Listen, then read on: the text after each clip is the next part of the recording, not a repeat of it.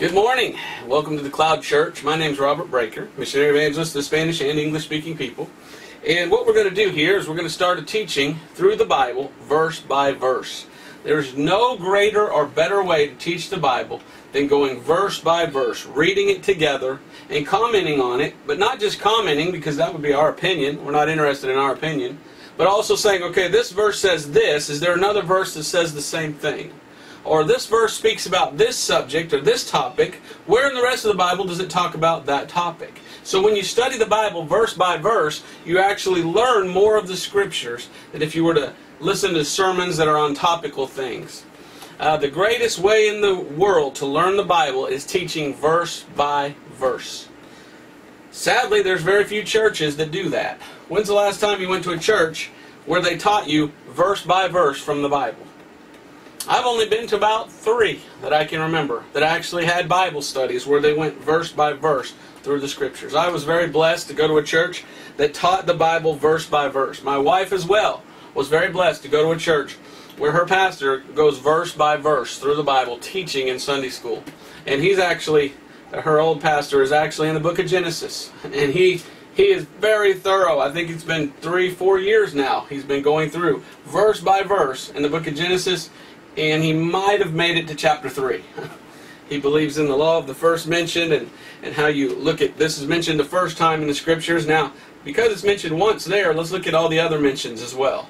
And that's what he does is say, okay, here's the first time that's mentioned in the Bible, and here it is in the rest of the Bible. So he goes slow, but it's a blessing. I could just sit and listen to that man preach for hours and hours and hours. And so if you're ever down around the Sarasota area, you need to look up that church that her parents go to. It's a great church, a good preacher. His name's Robert Young, if you can find that, in Sarasota, Florida. Cannot remember the name of the church for the life of me right now, but you could look up Robert Young.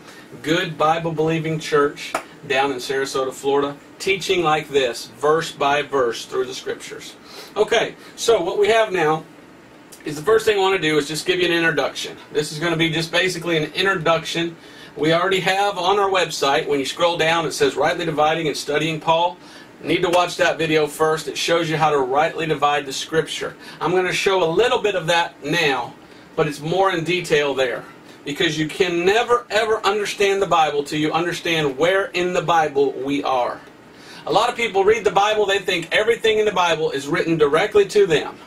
Well, the Bible is written for us, but not all of the Bible is written to us. You've got to understand that. Let me just basically show this up here, and I hope you can see it.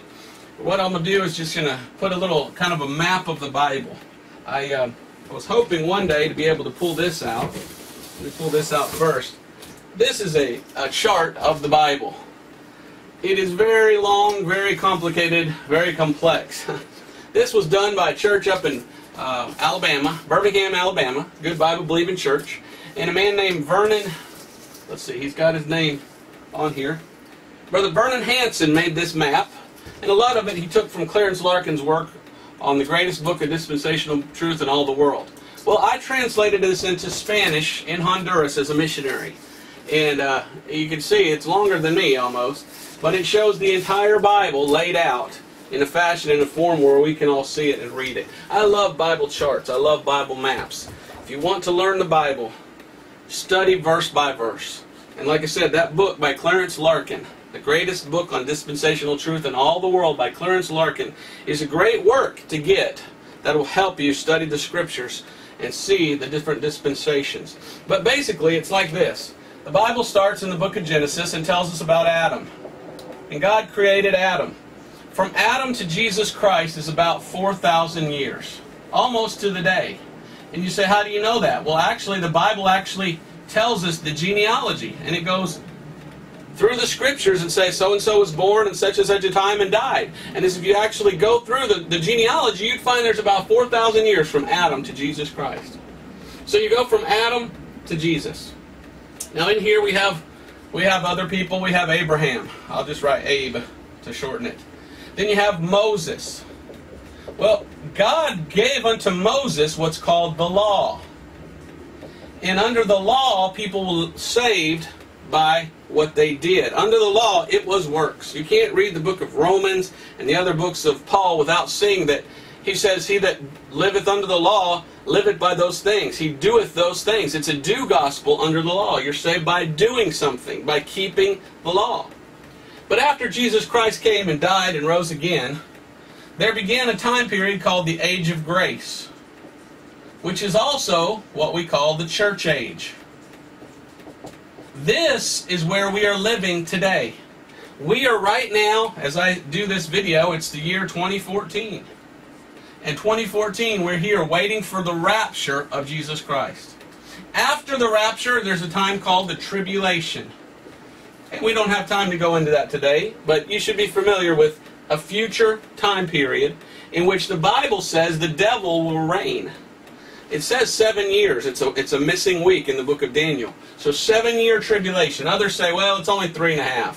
And they say 3.5 left, and over here in this time period it's 3.5 years. So the tribulation halfway through here, it went 1/2 of it, and then over here it's only 3.5. That'll be the last half.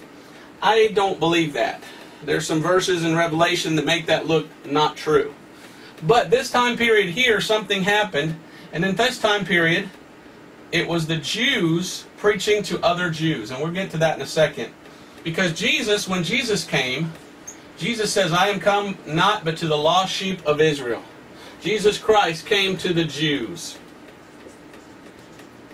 And he used Peter and the apostles, and they started the church. But over here in the church age, we have Paul. Now they preached the death, burial, and resurrection of Jesus Christ, but God used Paul to go to us Gentiles. So there's a difference between Jews and Gentiles. A Jew is someone that's born a Jew, or someone that became a proselyte to the Jewish religion of following the law. That was a Jew. A Gentile was someone that was born like a pagan, that was not a Jew and didn't follow the law. It's that simple. Now in the church age, there is no Jew or Gentile. In this period, the Bible teaches you're a part of the church. And that's a verse we can look at later. We've got lots to teach. But right now we want to go verse by verse through the Bible and look at that. But I want to start verse by verse through the books of Paul. And so here we have the books of Paul, which are the heart of New Testament doctrine for the church age. And see, I started by saying there's people that read the Bible and don't know where they are in the Bible. A lot of people today read the Bible and they think, I've got to keep the law of Moses to get to heaven. If you believe that, you have not studied or read the rest of the Bible. Because the rest of the Bible teaches us that Jesus Christ is the end of the law to all who believe. The law was abolished through the cross. The Bible says we're no longer under the law, but under grace, is what the teaching of the Scriptures say. So if you want to live under the law, you're lost. Because you're denying Jesus Christ and what He's done for you. There's other people that want to live in Matthew, Mark, Luke, and John. And that's right here. And all those books take place right here. And look at that. Before Jesus died. You see, the Bible says the gospel is Christ died for our sins, was buried, and rose again the third day according to the Scriptures. So you don't get to heaven unless you trust the gospel. And when does the gospel start? Well, He had to die before you could preach the gospel and be buried and rose again. So these books, Matthew, Mark, Luke, and John, they're actually still Old Testament until Jesus dies in those books. And I say that because a lot of people like to go to Matthew and get their doctrine. Over here, we have the book of Acts. The book of Acts starts here, and actually the book of Acts is still going today. But a lot of people, they go read a little bit of Acts and they say, oh, we're saved by water baptism. I'm sorry. Acts is a transitional book. It starts with the Jews, but then the Jews reject Jesus Christ, and then it shows us the Apostle Paul going to the Gentiles with salvation. We have also another book, the book of Hebrews. There are 3 books on the Bible, Matthew, Hebrews, and Acts, that if you don't rightly divide the word of Scripture, the word of truth, you will break your neck in these books. And you'll end up going to hell believing false doctrine because you haven't rightly divided the word of truth. You see, our doctrine comes from right here. And unless you get your doctrine from today, where we live in the church age, you're going to get doctrine that was written to someone else in a different time period. And you end up learning the Bible wrongly. You're going to be wrongly dividing the word of truth. You're going to have a false gospel, which isn't the gospel for us today. You say, what's the deal with those books? Well, the book of Matthew is actually the Old Testament still until Jesus dies. So everything you read in the book of Matthew is still Old Testament. And a lot of people don't think about it. But when Jesus is preaching, Jesus said, I came not but to the lost sheep of Israel. So when he's preaching in the book of Matthew, he's speaking to the Jews. And he says, if thy right hand offend thee, cut it off. If thy right eye offend thee, pluck it out.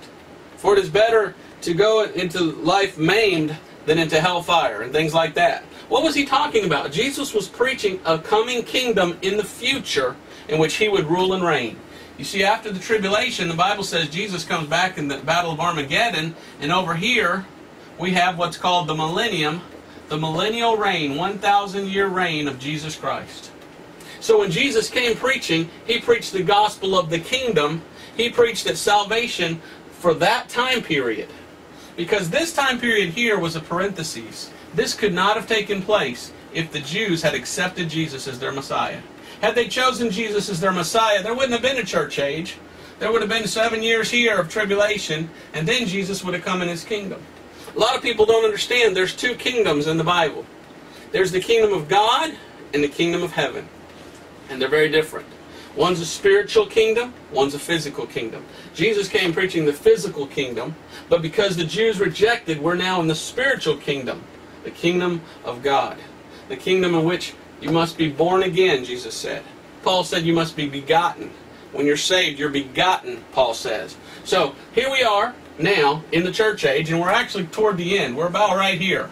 We are just minutes or hours or months before the tribulation, before the rapture of our Lord and Savior, Jesus Christ.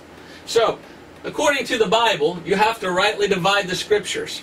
Well, a lot of people don't do that, and they hang their necks in the book of Matthew. They try to believe that salvation is by works. Because Jesus did say there's some things you should do to get saved. But he was talking to the Jews for this period out here. Hebrews, the book of Hebrews is written to who? Hebrews. If you're a Jew, you're a Hebrew. I don't understand how people can read the book of Hebrews and think it's written for us today. It's not. It's written to Hebrews. Now the book of Hebrews has some great things in it about the blood atonement of Jesus Christ. And we are saved through the blood atonement. So there are many, many things in the book of Hebrews that are written to us that are great. But then there are some things in the book of Hebrews that are directly against the writings of Paul, even though Paul wrote it. What is it? Well, Paul says someone can lose their salvation. 2 times in the book of Hebrews does it say that someone can lose their salvation. But we today are told time and again, over and over and over by Paul, that you can't lose your salvation. So, does the Bible contradict itself? Of course not. If you see that there's different time periods in which the Bible is written, and until you find where you're living and you find the doctrine to you, you will be very confused in reading the Bible. Now, the final one is the book of Acts. The book of Acts is a transition from the Jews to the Gentiles. And there's 5 different ways that someone got the Holy Spirit in the book of Acts. And it finally ends up, there's one way to get the Holy Spirit. And that's through the preaching of Paul of the gospel. And what is the gospel for the church age today? It is found in 1 Corinthians chapter 15, verses 1 through 4. It is the death, burial, and resurrection of Jesus Christ. It is salvation by grace through faith in what Jesus did for us, His finished work, His blood atonement. Finished work. Until you believe, salvation is by grace through faith. Salvation is by trusting in what Jesus Christ did. In whom you have also trusted after that you heard the word of truth, the gospel of your salvation. You were sealed with the Holy Spirit of promise. Ephesians 1:13. So you must trust in the gospel to be saved. And when you believe, you're sealed with the Holy Spirit of God. Now let's start in Romans chapter 15, and let me just show you this difference real quick. Because there is a difference between the ministry of Jesus and the ministry of Paul. Jesus went to Jews, and Paul, it says in Romans 11, was the apostle to the Gentiles. Now, there are some people that say, well, Paul only went to Gentiles, and Peter over here only went to Jews. We know that's not true. In Acts chapter 10, Peter went and preached to a Gentile named Cornelius. But we do read the scriptures and we do see that Peter cared more about Jews, and he went more to the Jews than the Gentiles. Now we know Paul did not only go to Gentiles. Just about everywhere you read in the book of Acts where Paul goes to a different town, the first thing he does is march right into the synagogue and start preaching to the Jews. So it's not correct, as some of these hyper-dispensationalists, as they're called by some people, will say, oh, well, Peter only preached to Jews and Paul only to Gentiles. That's ridiculous. Peter preached to Jew and Gentile. But he went more to the Jews. He wanted to hang around the Jews. He was even rebuked by Paul for being too Jewish and not preaching the grace of God correctly. Paul went to Jew and Gentile. And eventually he said, from henceforth I go only to the Gentiles. But he still went to some Jews after that. But it doesn't matter who went to who. What matters is, what do we preach today? And what is the gospel of salvation for us today? We are right here, and for us today, it's through Paul. And that is why we are going to start verse by verse through the books of Paul, in order of when they're written. It's one thing to just read the Bible and read it all the way through, and that's great. I recommend you do that. But you know what's neat is when you actually read it in order of when it was written. And the King James Bible is in order of a certain order, and I should teach that someday, the order of the King James Bible, because it's amazing how the order of the books in the Bible show us this exact thing that I showed you. That the way they're written show the order of a pre-tribulation rapture and a premillennial stand. The King James Bible is in order of that way. But the order of the writings of Paul are like this.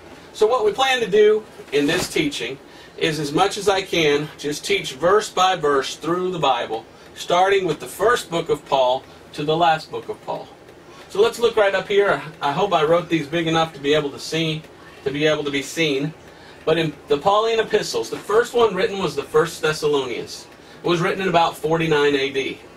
Paul wrote 2 Thessalonians in 52 to 54 AD. Galatians was written 57 to 60 AD. 1 Corinthians was written 57 to 58 AD. 2 Corinthians was written in about 60 AD. Romans was written 58 to 60 AD. Ephesians was written in about 62 AD. Philippians 62 to 64 AD. Colossians 64 AD. Philemon 64 AD. Hebrews. Now I believe Paul wrote the book of Hebrews. If you read chapter 13, you can't deny it. But I don't believe he wrote it when people say he did. I believe he tacked on the last chapter in around 64 AD. I believe he probably wrote Hebrews first. And we can prove that. There's a lot of teachings that I could give on that. I think the Bible is super clear on that. I don't see how people can miss it. That's another teaching for another day.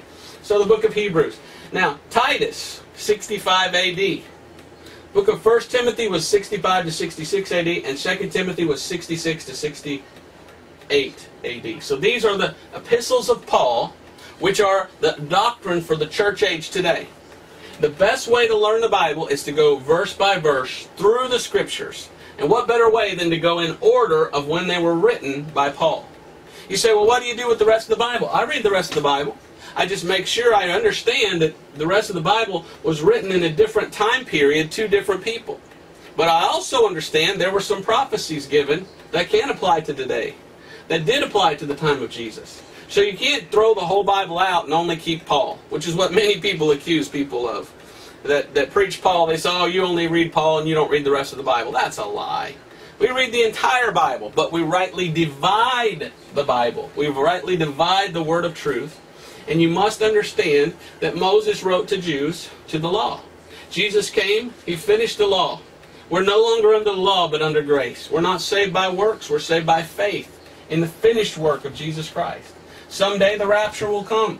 Then the tribulation will take place, which the Antichrist will rule and reign for 7 years. But then Jesus returns at Armageddon, and in 1,000 years he will rule and reign. Read the book of Revelation. So, we read the Bible, but we rightly divide the Bible. Where are we today? We're right here, slap dab at the very end of the church age. So what is our doctrine for today? What are the books that are written to us to show us how to get to heaven? They're the books of Paul, the Pauline epistle. Let me just show you that first. Go to Romans chapter 11 and verse 13 first. Romans 11:13 says, "For I speak unto you Gentiles." All right, the Apostle Paul is speaking. He says, "I speak unto you Gentiles, inasmuch as I am the apostle of the Gentiles, I magnify my office." So the Apostle Paul says, "I am the apostle to the Gentiles," and he magnifies his office. So our apostle today is Paul. You know what's funny? It's very interesting that probably the biggest church today that says they're Christian, that are all over the world and are centered in one gigantic area, which at one time was the center of paganism. And if you don't know what I'm talking about, it's Rome. The biggest Christian church in the world today, centered in Rome, the center of paganism, is a certain church that teaches, no, it's not Paul, it's Peter. They actually say that their first leader, which they call a pope, was Peter. Well, you know, you got a problem. If you read the Matthew, Mark, Luke, and John, Peter is always opening his mouth and inserting his foot. He's always saying the wrong thing. And whenever he gets started, he's preaching to the Jews. But yet, he's always, before he gets right and is starting to preach what God told him to, he's always being rebuked. He's always wrong. Why would you want to follow somebody that's always wrong? Now, after Jesus died on the cross, Peter got right. God had Peter preach to the Jews. But then Paul came along, and God told Paul to preach to the Gentiles. Now, if you're a Gentile, which most people are from Rome, then why don't you follow Paul? The old saying is, you're robbing Peter to pay Paul. Yeah, because God chose Paul to give us the preachings for the New Testament, for the doctrine of the church age. So that gigantic, huge church that claims to be a Christian church has the wrong foundation. They're trying to force Judaism into Christianity, and they're trying to make Peter the first teacher, when the Bible says our apostle is Paul. Now, you can follow the Bible, or you can reject the Bible. It's up to you. But I choose to follow the Bible. Now, with that stated, let's go to Romans chapter 15.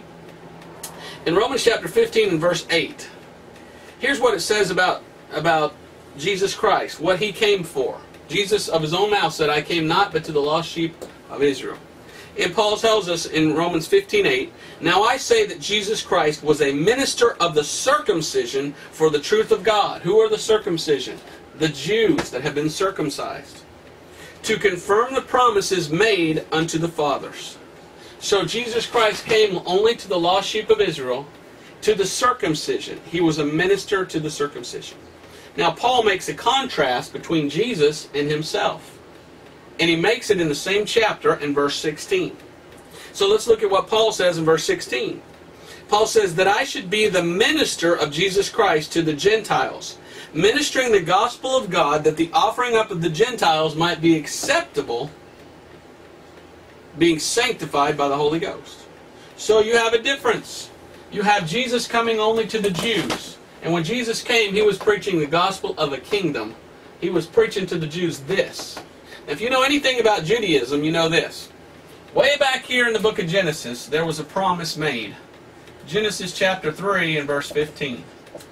And that promise was made of a promised seed. That one day this promised seed would come.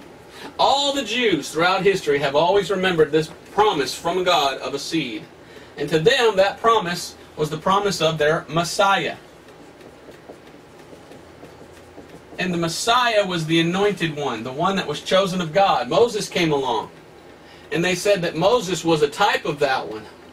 But that he said he's still coming. The Messiah is coming. Jesus Christ is the Messiah of the Jews. Yet the Jews don't believe it. There was a very, very big, famous rabbi who died a couple years ago, who on his deathbed, he said it was revealed unto him the name of the Messiah, and it was Yeshua, or Jesus. So God is starting to come back to the Jews and show them, hey, you guys killed your Messiah. If you are a Jew and you're watching this, you need to realize Jesus Christ died for your sins. He's your Messiah. But you know, that sounds foreign to a Jew, because most Jews, in their thinking, is the Messiah comes for one reason. He comes to set up a kingdom to rule. So when Jesus came to do that, and then he died, the Jews said he couldn't be the Messiah. He died. Well, he died, but he rose again the third day according to the Scriptures. Jesus came for two things. Number one, to die for all of our sins, and then to reign or rule. So the first time he came for the cross. He came to die, and Jews don't understand that. The next time he comes back, he comes for his crown. So Jesus came to die on the cross to pay for the sins of the world. When he comes again, he'll come for his kingdom. But you see, this was hidden from the Jews. They didn't see the sufferings of Jesus, that he was to come and to die. Yet it's in the Hebrew Scriptures. Isaiah 53, you cannot deny that's Jesus Christ. It pleased God to bruise him. So, the Jews, looking for their Messiah, were looking for a kingdom in which they would rule with their God. But yet, he came and he died, and they chose to reject his rising again and believe, oh, he didn't rise again. He was just some man that lived and died. And to this day, most Jews reject Jesus Christ. That's sad, because Jesus wants to save both Jew and Gentile alike. But to be saved, it's through the gospel. What is the gospel? The death, burial, and resurrection of Jesus Christ. And some of you might not like this, but it's true. Did you know that Peter preached that same gospel? He did. You can't read the book of Acts without hearing Peter coming along and saying, did ye slew? This man you slew. He's talking to the Jews, and they say, you killed this man, but God raised him again. So Peter was preaching the death, burial, and resurrection of Jesus Christ to the Jews, and they hated it. Round about Acts chapter 8, they stoned Stephen. That was the final nail in the coffin. Chapter 9 mentions Paul. So the Jews rejected Jesus, and God said, all right, I have a contingent plan. I have another guy here that's going to come along and preach the gospel to the people over here, the Gentiles. And you know, it's prophesied in Scripture that God would go to the Gentiles and take them the good news, or the truth. So, in order to rightly divide the word of truth, we need to know how the Bible's written, how it's laid out. That's why I made this gigantic chart in Honduras as a missionary and taught the Bible from this chart. And it's so much here. But in an overview, in less than 20-30 minutes in an overview, you can pretty much explain the whole Bible. And that's what I've just done. The Bible's written throughout history. There's only 7,000 years of history according to the Bible. There's not millions of years, as scientists would have you believe. 7 is the number of completion. God does everything in sevens. So, this is the entire Bible laid out, and where are we today? We're right here in the church age, under the ministry of Paul. If we lived before this time, we would have been under the ministry of Jesus. If we'd lived here, we would have been in the ministry of Peter. But we're under the ministry of the Lord Jesus Christ through Paul. And Paul points us to Jesus for salvation. You see, there are a lot of people that say, well, I don't want Paul, I'll just come to Jesus. If you come to Jesus outside of Paul, you can't be saved. I hate to say that, but it's true. Because Jesus came to the Jews, and we just read the verse that he was a minister of the circumcision for the truth. But Jesus said, but Paul said in chapter 15-16, that I am the minister to the Gentiles of the gospel of God, that the offering up of the Gentiles might be acceptable. So you have to come to Jesus today through the preaching of Paul. And Paul points us directly to the death, burial, and resurrection of Jesus Christ. Jesus preached to the Jews about the kingdom. But when Jesus died and they rejected him, he said, Paul, go preach to the Gentiles, not about this kingdom. Preach about me. Preach about what I did for them in dying for their sins and being buried and risen again. And preach to them about the rapture, when I come and take out the church. Tell them about the tribulation that's going to come and the Antichrist. And Paul actually in these two books talks about the Antichrist. Talks about the falling away. Now, the Bible teaches this, and I'm going to throw this in, that in the last days, the Bible says there'll be a falling away. We're going to get to that when we get to 1st and 2nd Thessalonians. And then it talks about the Antichrist coming. What is the falling away? Well, the falling away is called apostasy. And according to the... I'm thinking Spanish here. Okay, apostasy. Put it in English. The Bible teaches that in the last days of the church age, there's going to be a falling away, which is apostasy. Which means that people that once believed, once preached the truth of the gospel of salvation through Paul, will begin preaching something else. Now you look at the history during this time of the church age, and you see something. When that started, Paul turned the whole world upside down, the Bible says. The whole world was turned upside down through the preaching of Paul, because he preached the truth and God bore witness to it. And just everywhere, all over the world, people got saved. But then this other church came in and took over, said they were the church of God, but they said Peter founded their church. And instead of allowing people to follow Paul, they started persecuting people that followed Paul. And we went through what's called the Dark Ages, and it wasn't until about the 1500s that the gospel started being shown forth again. In the 1500s, salvation by faith, justification by faith. Martin Luther came out and said, wow, this is salvation. It's by faith in what Jesus has done. He got saved reading the book of Romans, a book written by Paul. And then as time went on, people began to have the Reformation and great knowledge and learning, and they'd read the Bible and they understood. And 1800s were probably the most gospel-saturated time in the entire history of the world. Missionaries went out left and right in the 1800s. The whole world heard the gospel of the preaching through truth. David Livingstone, famous missionaries, David Brainerd. People would go everywhere taking this right here, the gospel of first. I'm getting goosebumps talking about it. And here we are in the year 2000. What happened? Well, in the late 1800s, early 1900s is when the apostasy began. People starting to say, no, the Bible's not real, the Bible's not true, no, God's not. The Bible has errors and mistakes, and oh, the Bible says this, but science says this, and people steadily, to this day, have been falling away from the preaching of the truth. And they preach another gospel. So many people used to preach this and know this. As a matter of fact, the early Christians over here, you know what they were called? There were all different names of the early Christians, but one of the names was Paulician. The early Christians were called Paulicians. They were called Cathari. They were called Waldenses, Albigenses. There were many different names, Donatists. There were many names of the early Christians. And they all believed in salvation by grace through faith. And yet this other church from Rome came along and said, oh, they're heretics. And Rome said, yeah, we're founded with Peter, and they're Paul. And there was a great war, Peter versus Paul, Peter versus Paul. But which side are you on? Are you side of the church that persecuted and murdered many millions of Christians? You see, this church in Rome over here, I'm going to erase them. I don't even want to look at that word. This church in Rome over here started what they called the Spanish Inquisition. 1500s, began to 1600s, began to murder and kill. Actually started in the 1400s. People. For what? What sin did the people have? They said the salvation's not through the church. It's through faith in the finished work of Jesus Christ. You must understand how to rightly divide the word of truth. And the only way to rightly divide the word of truth is through understanding that today, the ministry for us today is through Paul, the Pauline epistles. So with that stated, we're going to start Bible verse teaching, verse by verse, through the Bible, starting with the book of 1 Thessalonians, going verse by verse through the entire Bible, through Paul. And I hope this will be a blessing to you. Because there's many people out there who claim to be Christians who read the Bible. And yet they're stuck in Matthew, Mark, Luke, and John. Or they're stuck in James or 1st or 2nd Peter. And they're not going to Paul. And they're preaching things that Paul never preached. For example, they preach you can be saved, but you can lose it. Paul never taught that.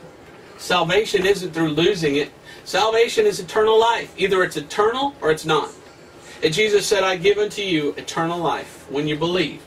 So if God gave you eternal life that's eternal. That means it's forever. Now, if He takes that back, God's an Indian giver. I can't tell you how many people, evil emails and people with angry phone calls. No, you can lose your salvation. And it's because they don't rightly divide the word of truth. They teach that you can lose your salvation in another time, from a book from another time, written to another people to another time. You won't find in Paul's writings that you can lose your salvation. According to Paul, you're sealed with the Holy Spirit of promise when you believe. So it's so important to rightly divide the word of truth, or you're going to end up in false doctrine. And the way to end up in the correct doctrine is rightly divide the word of truth and realize it's through Paul that we have the doctrine of the truth. So if you're watching this today, I hope this has been a blessing to you. Hopefully on the website, what we plan to do is have this up on top as a first introduction to the verse-by-verse study through the epistles of Paul. Then under that, as we go, we'll put the next one and the next one. And however far we get, we'll put the verse there, 1 Thessalonians 1:1 to what, 1:8, or however long we get, you know, as we go down. And there's no greater way to learn the Bible than verse by verse. And I would encourage you to come and learn the Scriptures. And I would encourage you to start a Bible study with others. Or tell others to come and learn the Bible.